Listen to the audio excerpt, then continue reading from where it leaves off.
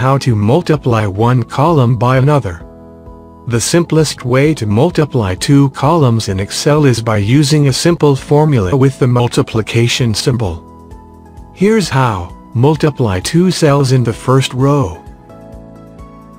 Supposing your data begins in row 2, with B and C being the columns to be multiplied.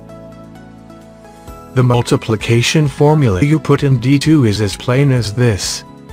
Equals B2C2.